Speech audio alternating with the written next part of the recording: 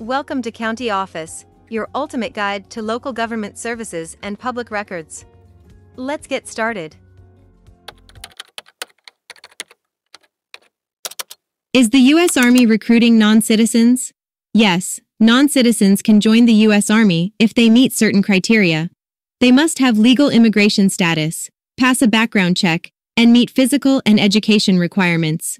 Non-citizens can also receive expedited citizenship through service. In 2019, there were over 5,000 non-citizens serving in the Army. The military has a history of enlisting immigrants, including during World War I and II. The policy of allowing non-citizens to serve has been in place since 2002. It provides the Army with a diverse pool of recruits and allows immigrants to serve their country and potentially gain citizenship.